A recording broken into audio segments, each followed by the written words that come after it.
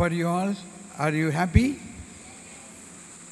Are you more and more encouraged that you can do more confidently the work of the Lord? Who is doing the work of the Lord? So what are we to do? What are we to do? We say, "Oh Lord, I am a pencil in your hand." You know, now imagine this is one of us, you and me. We are in the hands of God. Look at this. Where are we? We are in the hands of God. We are in the heart of God. God is empowering us. God is leading us. God is guiding us. But yet, we have still weaknesses and failures. Now, because of our weaknesses, failures, we have fallen. Okay, we have fallen. Oh, I am fallen. But where are we now? In the fallen state, where are we?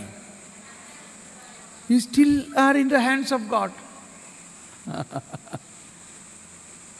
Even we are fallen with our weaknesses and failures, we are in the hands of God. Now what the Lord will do? "No, you are good for nothing, go away." Will He say that?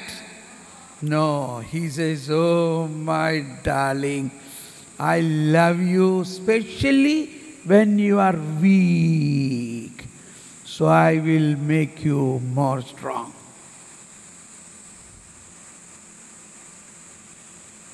Do you agree with this? Do you agree with this? Yes. Now I already said Pope Francis has written an apostolic letter on confidence. Confidence. You must all read it. That is the most latest apostolic letter of Pope Francis, particularly leading us to evangelization, spirituality according to Saint Therese. Now there is another apostolic letter is coming, namely hope. Hope. So you wait for it. All these Pope Francis speak about in evangelization, in his passion of evangelization.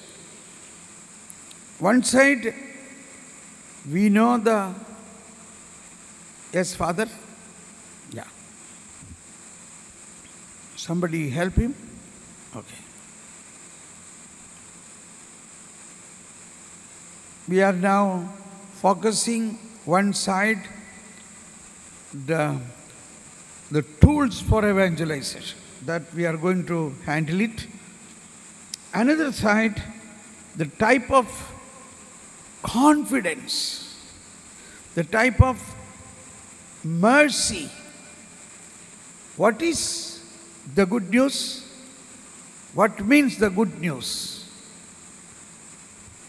In Catechism 1846, 1846 speak about sin. Article about sin. But the first sentence is mercy and sin. 1846 says, the gospel is the revelation of Jesus Christ of God's mercy to sinners. Can you repeat this? The gospel, everybody, the gospel is the revelation in Jesus Christ of God's mercy to sinners. Mercy, there are corporal act of mercy. We are doing lot of charitable work. We are giving poor people food, cloth and shelter.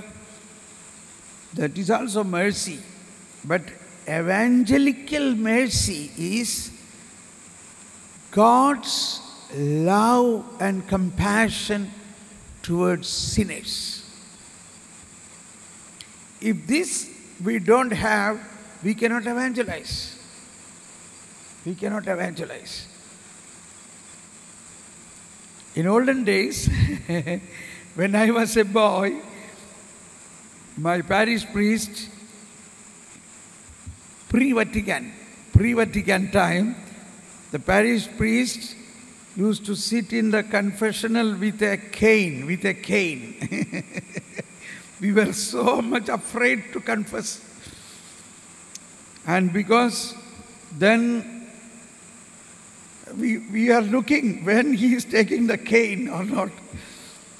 And when we say the sin, how many times I told you not to do this and you have done it again?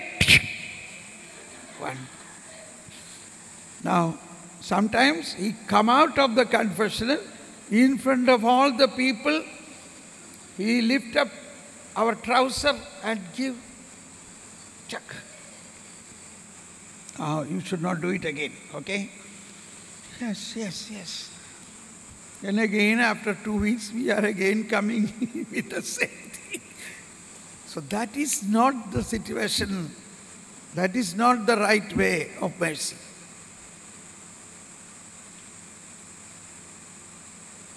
So Pope Francis, in the year of the mercy, see, I wanted to speak on charism, but see, now the Holy Spirit is pushing me to say something about mercy. So let us be guided by the Holy Spirit. Because all these charisms we may have, that is what St. Paul says. You may have all these charisms, but without love, you are nothing.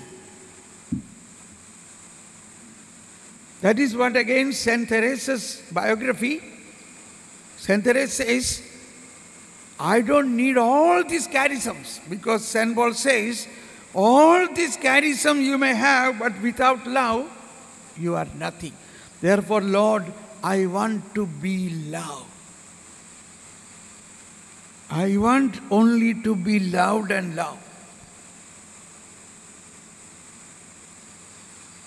So, St. Paul's 3 chapters, 1 Corinthians 12, 13, 14.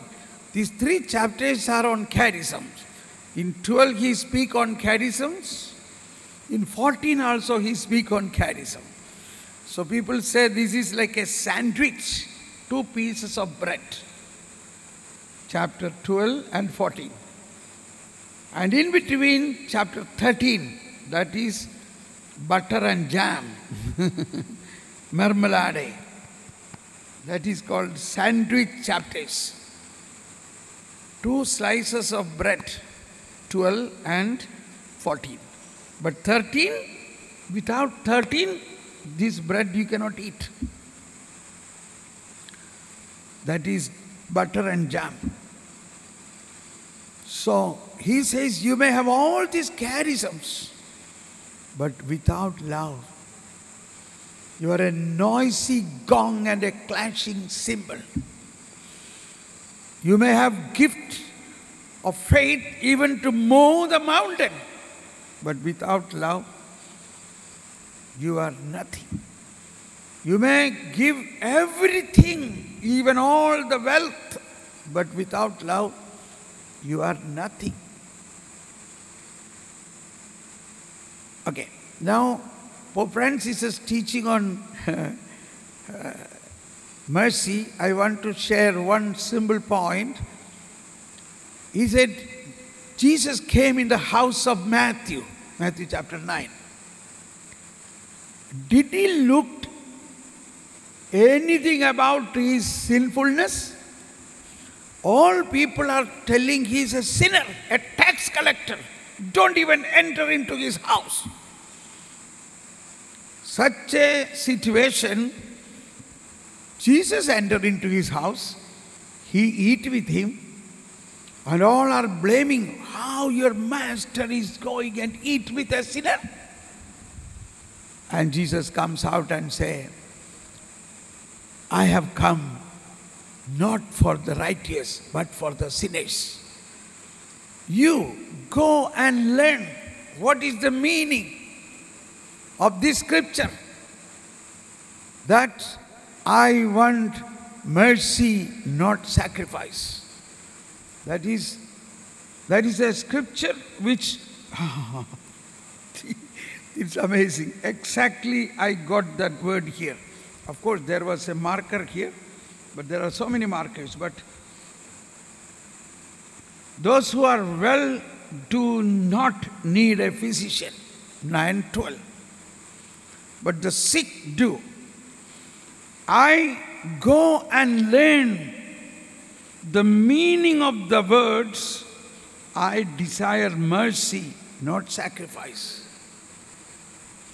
I did not come to call the righteous, but sinners. So when Jesus said to the Pharisees, go and learn, that means they know by heart most of the book of prophets. He is referring to the book of prophet Hosea chapter 6:6, wherein God spoke through prophet Hosea, I want mercy, not sacrifice. So Israelites, they were doing very rigorously all the sacrifices and burnt offering, but having no mercy towards a sinner. So, in somehow, we are also a little bit Pharisees. Sorry to say that. Little bit, we are also Pharisees. We look a person, be careful. You have to inquire about that person. What was his background? Come on, okay, sister, okay, father, oh, you must find out what is his history. Did Jesus search the history of Matthew? No. He said, hey, Matthew, come, follow me. Why? Because Matthew's call is to be an apostle, but he is now sitting in the tax collection office. The Lord looks the future, not the past. A tax collector, but he was called to be an apostle. What a great call. But yet, he is now. So this is what in evangelization we have to look. We have to look everyone through the eyes of Jesus. What is his call? What is his call? How can we utilize him for evangelization? Everybody has a role in evangelization. Everybody. Everybody. In the morning, I was sharing something which I want to repeat. I learned the Catena Aurea, that is a Bible commentary from the Church Fathers. So in that, St. John Chrysostom, St. Jerome, St. Augustine, St. Ambrose, St. so many Church Fathers' interpretation of the Gospel is compiled. That is something. So in that,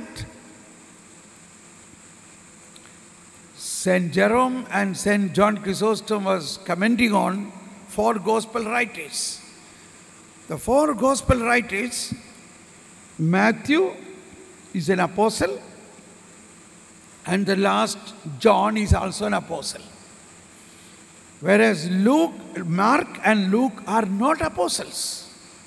They are ordinary lay persons. So St. Jerome says, God in His great compassion and love already kept a collegiality of the apostles with the lay people, even in writing the gospel, so that the call of lay people is so important in evangelization. And eventually Mark became the bishop, and Luke remained to be an ordinary person, but a Gentile. He is the only Gentile writer of the Holy Scripture. Of course, Timothy also may be there. No, Timothy is not written. St. Paul has written. So, he is a Gentile, but a doctor, a painter, a historian. We have to understand in evangelization, it is not only we, but the people, the ordinary lay people has such a great call to evangelize. This is already seen in the four gospel writers. Both sides, two apostles, two pillars, but in the middle, two laymen. I am so greatly motivated by Luke's commitment. If without Luke, what would have been the New Testament? The Luke's Gospel, the whole narration of incarnation, Mother Mary, the Magnificat, the Benedictus, and the childhood life of Jesus, and the Emmaus story, and the Luke chapter 15, which is known as the Gospel of Gospels. If you read only Luke chapter 15 and assimilate that mercy, that is enough to understand the gospel. Zacchaeus and so many other very special parables only in the Luke. And the whole Acts of Apostle is written by Luke. Okay, I want to say, we are not only evangelizers, we are animators to make the others to evangelize. We are animators to make the lay people to be trained for evangelization.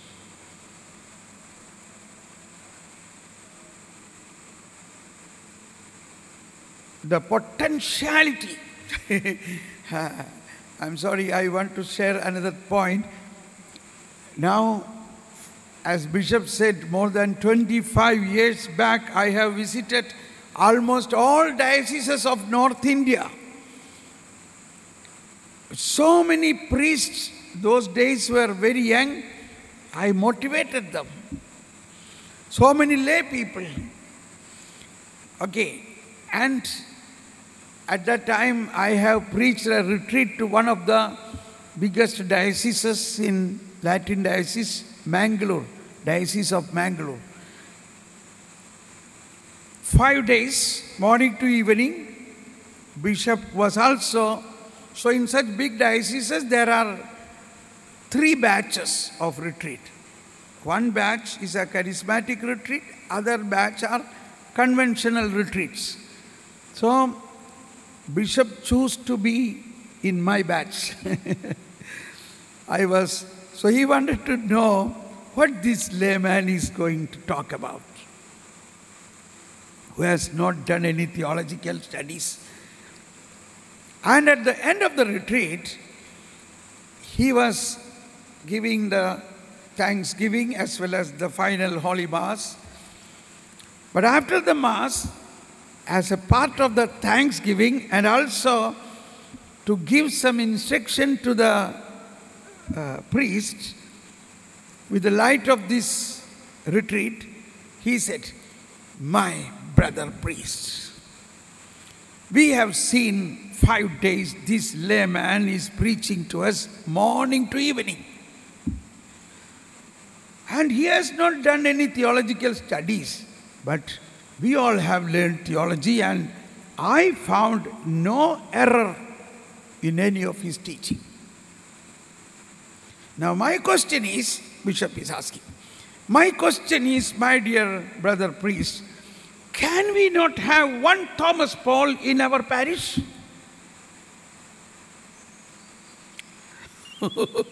That was an eye-opener for me. Can we not trade and form one Thomas Paul in each parish?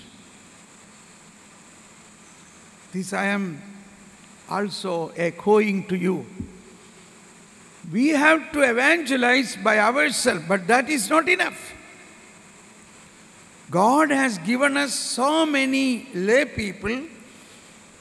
You have to pray, and the Lord will show you who has the call for evangelization, who has a specific call for evangelization.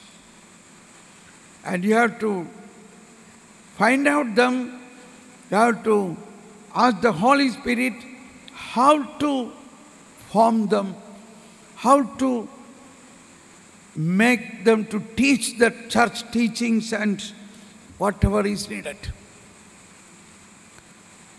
Okay. Now coming to the mercy aspect, little more, which will be a very interesting point. Mercy is known as misericordia. Misericordia. Because in no other language, even the word mercy, karuna, daya, it is not giving the right meaning of what is mercy. But the word misericordia, maybe misery is misery. Cordia. Cordia is the heart. Cardio.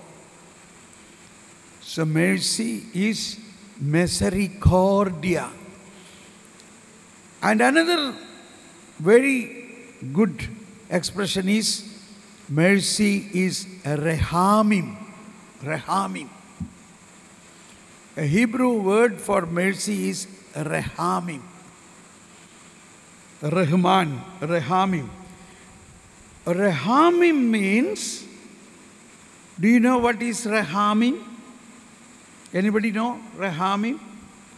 Anybody know? You raise your hand. Anybody know the meaning rehamim? Okay. So better to know. Rehamim means mother's womb. Mother's womb. A mother's womb.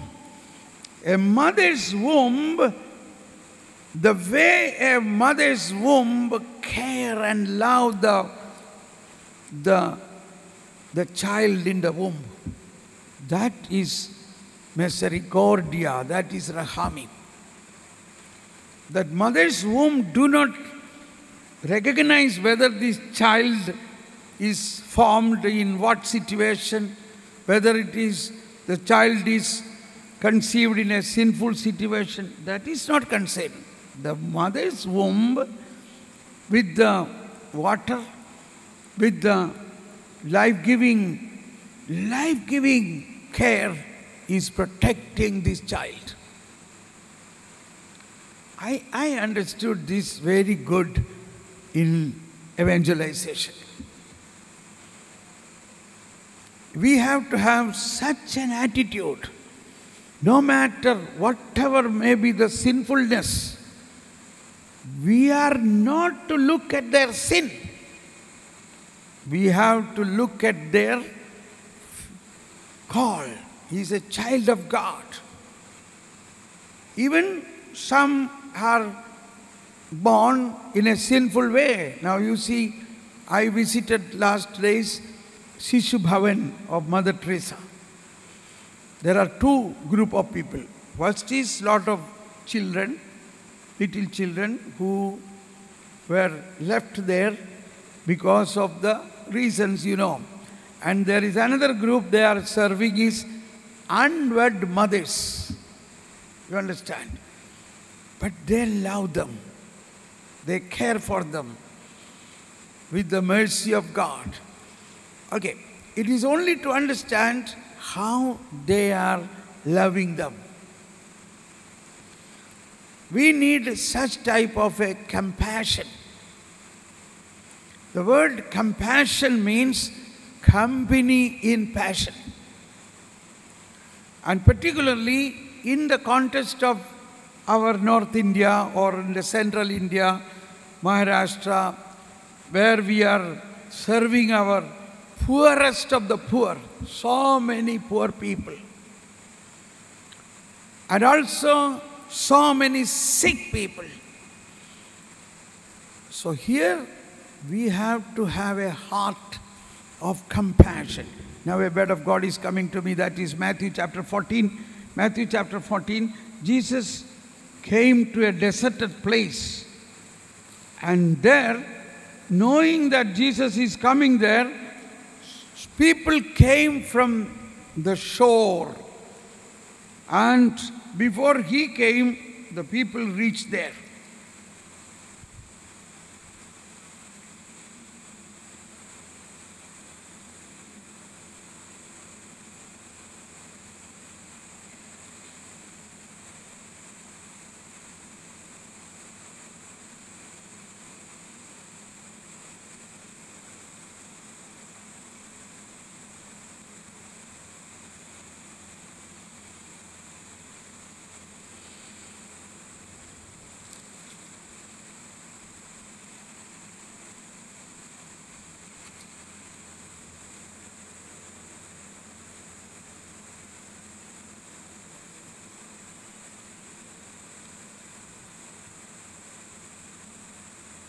Yeah, 14:14.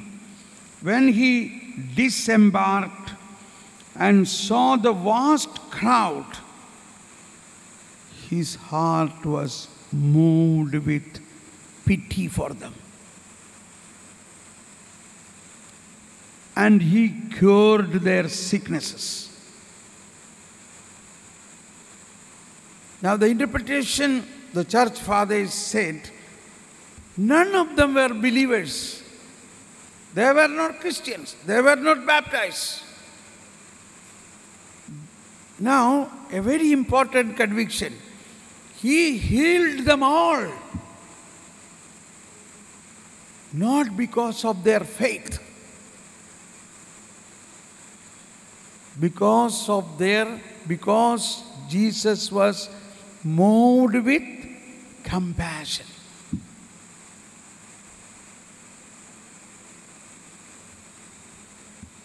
St. John Chrysostom made a very good commentary about this.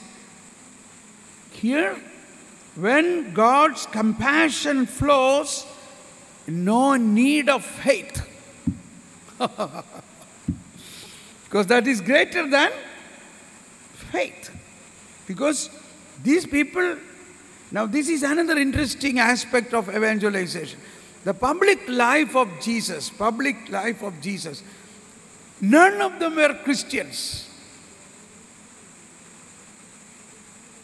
So John Paul II, in the apostolic letter, in the encyclical Redemptoris Missio, I think it is paragraph 16, Pope John Paul II writes, in the public life, Jesus' all activity was a prophecy about what is going to come after his death and resurrection. So we should find out every event in the public life and recognize intrinsically why he did and how he did. So this is one of that. He saw such a multitude of people and he was moved with pity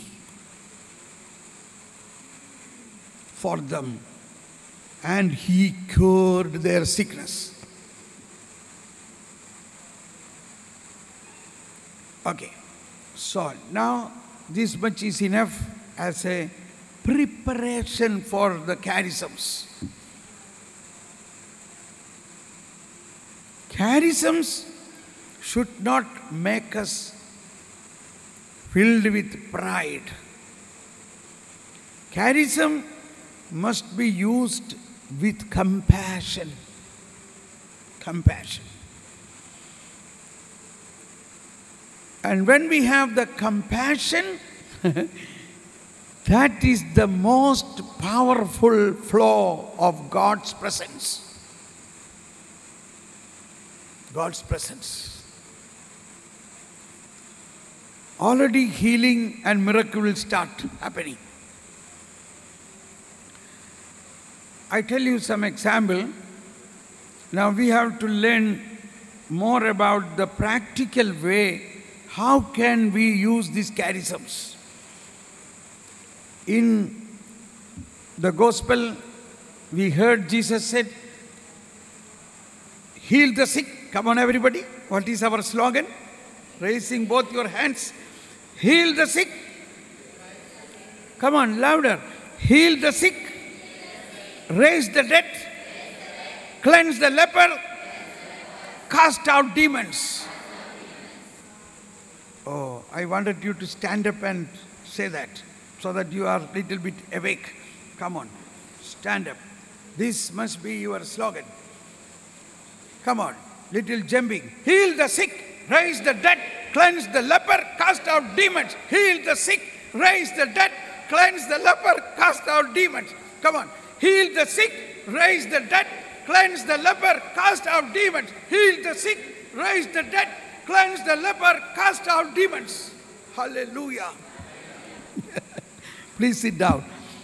You know, I tell you, in France, I was giving retreat to the French people.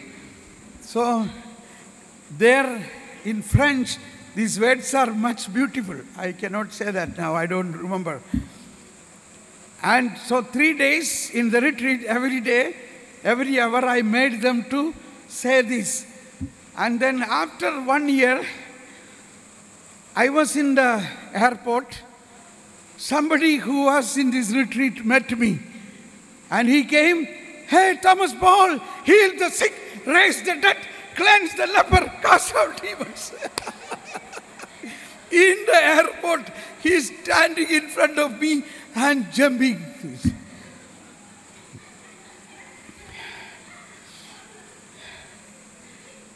So this must be our motivation. That word has such power. That is the word of Jesus empowering the apostles. So when you say Jesus has given us that authority, so it will happen. It will happen.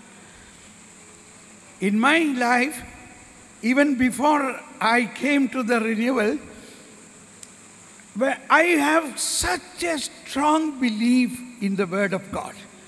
Thank God for my parents, or it is my call, probably.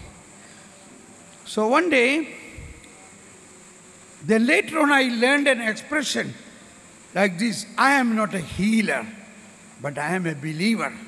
Say everybody, I am not a healer, but I am a believer. Everybody, I am not a healer, but I am a believer. So Mark chapter 16, the last word of Mark says, whoever believes, these signs will accompany. See, Mark chapter 16, 17. Or 16. Whoever believes and is baptized will be saved. These signs will accompany. Verse 17. Can you read it from? Look in your own Bible. Underline it. Color it. These signs will accompany those who believe. In my name, they will drive out demons. They will speak new language. They will pick up serpents. with their hands, and if they drink any deadly thing, it will not harm them. They will lay hands on the sick and they will recover. So I took the last part. I say, I am a believer. You agree? You agree that you are a believer? Come on, raise your both hands and say it so strongly. Yes, I am a believer. I love you, Jesus. You have written here that if a believer, they will lay hands over the sick and the sick will be healed. Jesus, will you do this or not? What is the answer? Why nobody is answering? Yes. Sometimes, these are our layman's expression. Jesus, you have written this. And if you don't heal this, please cut off this word from the Bible. Jesus loved these type of expressions. He says, yeah, good command. Well done, my son. That should be your spirit. You said it. So it should happen. Not because of my power. I am not a healer. I am a believer. I believe in you. I am baptized. I am confirmed. I am a daily communicant. I believe in your magnanimity. I believe in your supernatural power. You live in me. And you said it. If you lay hands over the sick will be healed. This is the first way. You have to simply believe this word and you have to practice.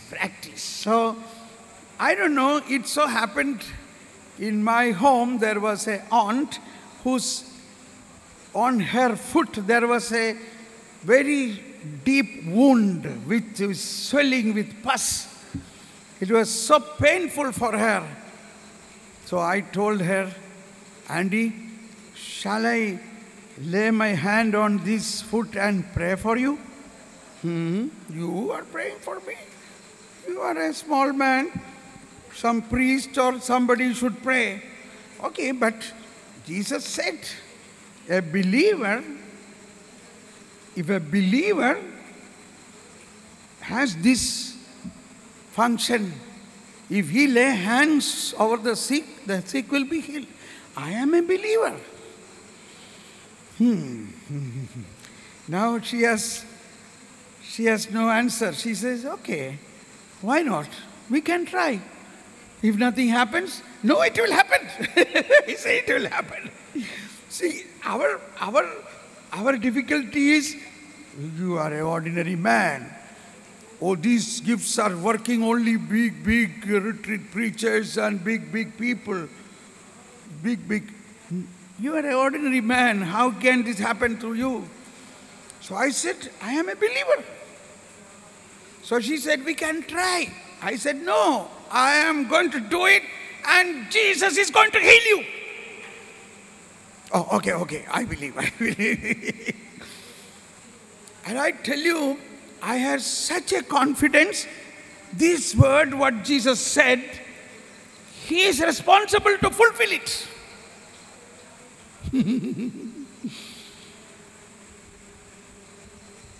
And I laid my hand over that wound and said, Jesus, I am a believer. You said a believer will have this sign.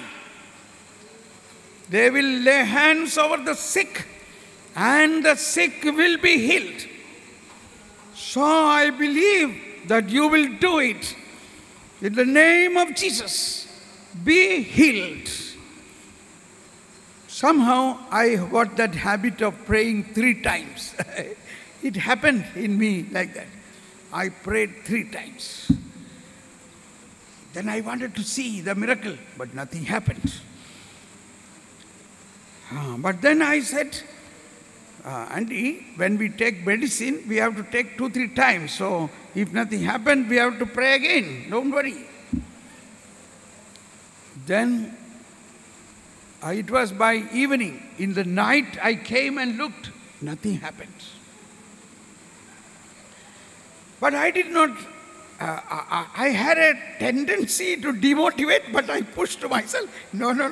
The Lord has said it, so it will happen. I did not allow myself to be down. I said, the Lord said it.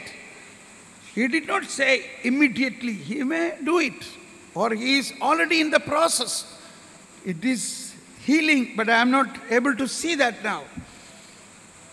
Okay.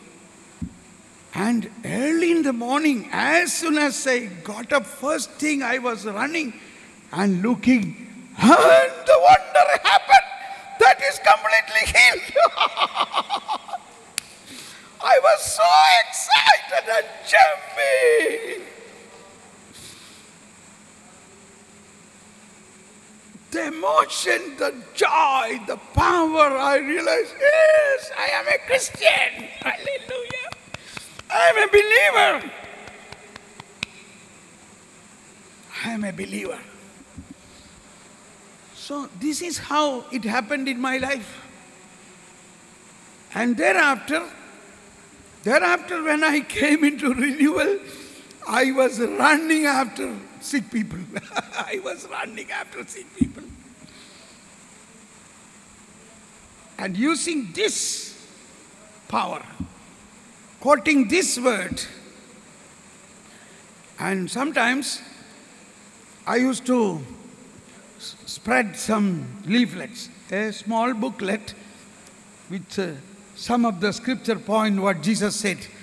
So those days it was available by Matthew Naik Embrambil, a small booklet called Reshaka Sandesh, Message of Salvation, ₹1. So in Bombay there was a convention, so they are selling ₹1, Reshaka Sandesh, ₹1. Idalao. 100, give me 100. Even the one who was selling could not believe. What will you do with the 100? I said, give me that. This is the money. And everybody is looking at me. What is he going to do? My idea is to take it to North India and give to the people. So from Bombay, I carried, when I traveled to North India, this was in Katni, near Jabalpur. So I was instrumental for constructing of a cement plant in Katni. So there I had to go. So on the way, I do evangelization. So when I went there, I take a bicycle with a hat. I go around in the villages. Reshaka Sandesh. I go to every home. Now one place I felt, what should I do? How should I start my evangelization? How should I introduce myself? So Jesus said, you ask a glass of water.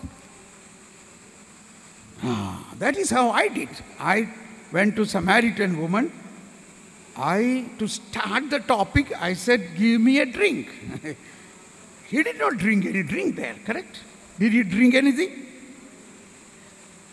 He says, I did not drink anything there, but I wanted to start a dialogue with her. Now these houses of Hindus, the Hindu, they are so loving when we ask a glass of water. It is their culture. They said, yes, please sit down. We just now bring. Yeah, please sit down. We'll give you. So when somebody went inside to bring that water, another man, the man of the house, was asking me, Bhai Sahab, where are you coming from? My Bombay se aaya. Oh, Bombay se aaya hai. What is your name? My name is Thomas Paul. Oh, you are a Christian? Yes. Can you speak something about Christ to me? So this is another teaching. The Holy Spirit go ahead of us. Jesus go ahead of us. He says, I am your shepherd. You are my sheep. I go ahead. This man is asking, can you say something about that Jesus Christ? Maidan Kula. I began to speak. Meanwhile, they brought the water, I drank, and I began to speak about Jesus Christ. My first saying is always, Jesus Christ is not a private property of Christians alone. When Jesus came, there were no Christians. When Jesus died, there were no Christians. He came to take away the sin of the whole humanity. He gives blessing to the whole humanity. Use the word blessing. He blessed the whole humanity. In his first talk, this is my recent edition from Pope Francis. Pope Francis in Abu Dhabi, with a big audience, about a lakh of audience, Pope Francis said, Jesus' first proclamation was this, blessed are you. He did not say you will be blessed. Very interesting teaching. I was amazed how Pope Francis brings such interesting points from one word. He said, blessed are you. He did not say you will be blessed. He said you are already blessed. That is our attitude. And as I was speaking about the blessing of Jesus, to everyone it is available, suddenly I could hear a cry from inside. A child is crying. That is actually disturbing us. So this man said, please, excuse me, sir, that is our child. That child is very sick. Some stomach problem. We took to many doctors, but no cure. We don't know what to do. Hallelujah.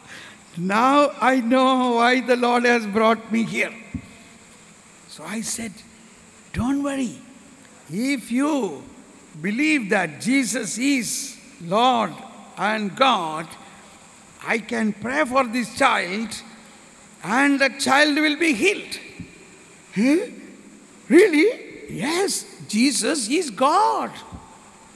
He is in me and He is also in you.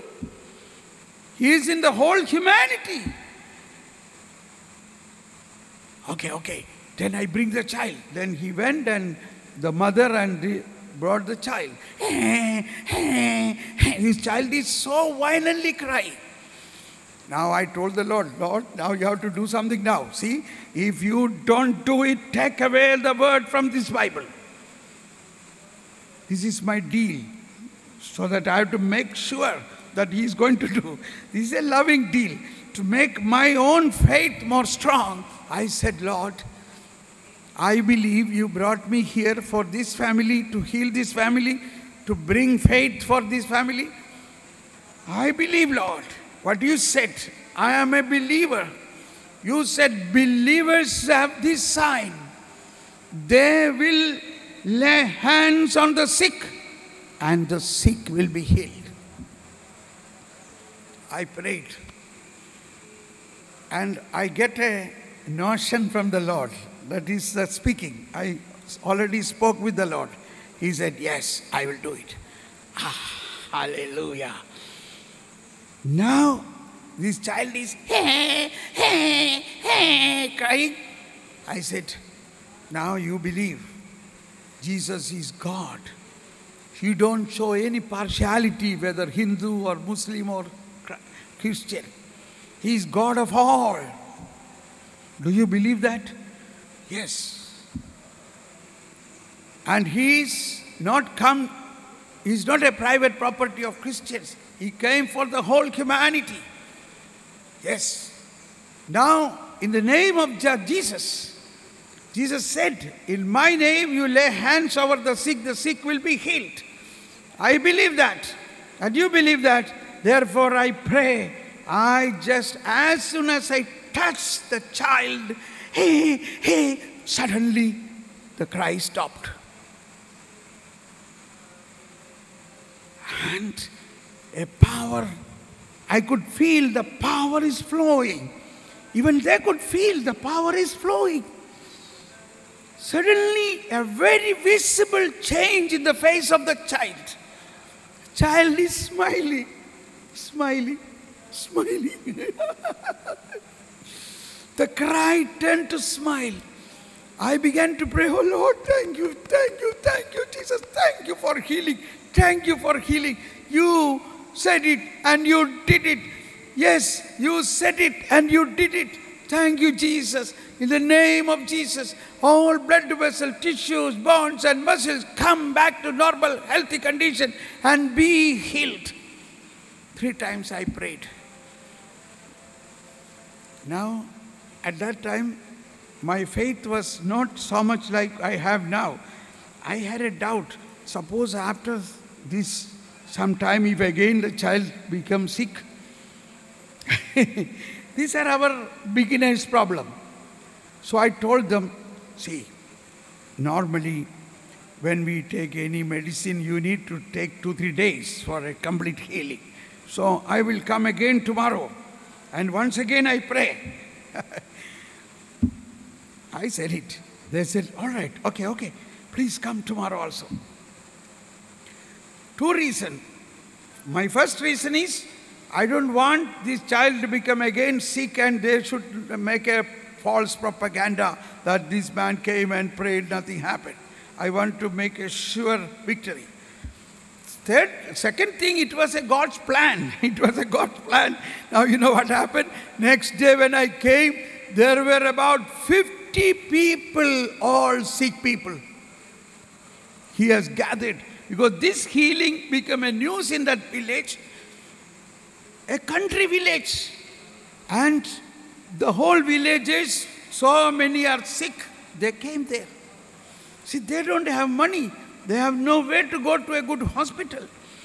Even if they have to go to a hospital, these days the doctors are, so much money is required. And I had to pray for everyone. And then, actually it happened so suddenly, I did not tell the parish priest that I go to this village. But after this, I went to the parish father. I said, see, father, I had asked 2 days in this village and these are all up. What? You went there? And they did not persecute you? No, they were very welcoming. Oh, we are so afraid to go there. They were so terrible for us. But I never felt like that. They are all now believing Christ. Then take me, I also want to come. Then next day we all together went there. Then we invited to the church. Then slowly, they all received baptism. And I tell you, after 10 years, when I visited Jabalpur to give a retreat to the priest, the bishop was introducing me. Because when I was doing all these things, going around in villages and doing all these things, many people said, oh, he's something wrong with this man, he's like that. So the bishop was telling, 10 years back, this Thomas Paul was with us here, going around in evangelizing. Some of our people told he is crazy, but that is the one who is now come to preach retreat to the presbytery. So in this contest, I wanted to visit that parish to meet these people. Hallelujah. And the little children all become very big, boys and girls, and everybody took me on their shoulder, putting garlands and making a procession with me, because the faith they received through me like that. So our symbol faith, concrete faith, you must take every event of the healing in the gospel. Now, another event is Matthew chapter 15. Matthew chapter 15, that woman, the Canaanite woman, Jesus eventually told her that this woman said, even the dogs lives by the crumbs of the master's table. You know the word. And that moment Jesus said, woman, your faith is great. Your faith is great. Whatever you ask will be given to you. This is a very important point. Jesus said, John chapter 15, 28. Then Jesus said to her in reply, oh, woman, great is your faith. Let it be done for you as you wish. You know, whatever you wish will be done to you. You see this type of great promises.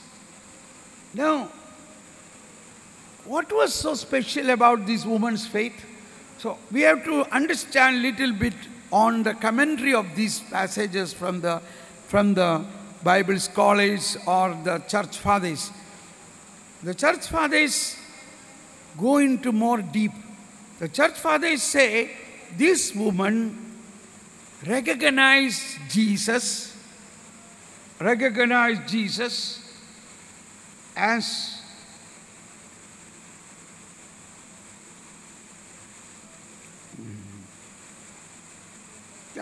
see the woman's first salutation. That woman's first salutation to Jesus, and behold, a Canaanite woman of the district came and called out, have pity on me, Lord, Son of David. That's the point. How this Canaanite woman, who is not a Jew, who said, Lord, Son of David. Now here, how they got such a faith?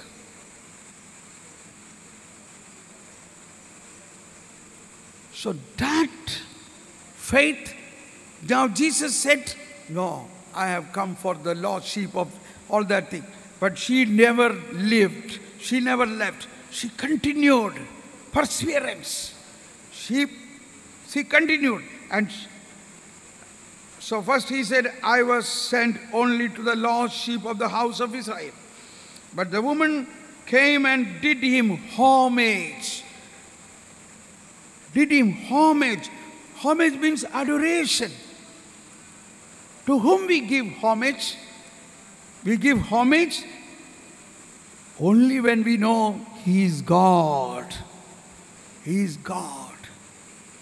So this woman realized He is not simply a carpenter's son. He is not simply a prophet. He is not only son of David, He is God. So he gave him homage. She gave him homage, saying, Lord, help me. He said in reply, it is not right to take the food of the children and throw to the dogs. She said, please, Lord, even the dogs eat the crumbs that fall from the table of masters. Now the church father says, Jesus knew her heart. Then why Jesus did all these things? Jesus says, all these things is a scenario, a workshop to teach His own people and to teach the Pharisees. These are all, Jesus is the one who gave the faith to this woman. Jesus is the one who pushed her to come behind her. Jesus is the one who gave her the faith He is Son of David. Jesus is the one who gave faith to her to worship Him and to make a scene there in order to make a teaching